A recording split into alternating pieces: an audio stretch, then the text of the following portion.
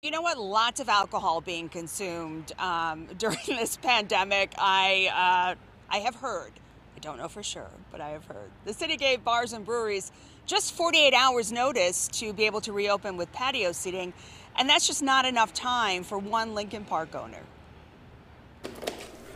John Laffler of Off Color Brewing Mousetrap knows he will not be able to open tomorrow. We expect to probably start to reopen slowly mid next week. We are certainly not going to be reopening tomorrow. We are not prepared in any way, shape, or form for that. There are a lot of logistics that go into switching from carry-out only to full service on the patio. Things just popping up and not really having the ability to plan and have time to put plans into action, which is like, cool, you guys can do this now. But John says it is time that bars should have been able to open when restaurants did. There's nothing about having a tavern license, serving food or not serving food, that makes one a responsible operator just because you have tater tots or in a deep fryer. So Off Color Brewing will slowly open to outdoor seating. John says it's the best way to protect his customers and staff. Scrambling when we're in a public health emergency is not the best idea.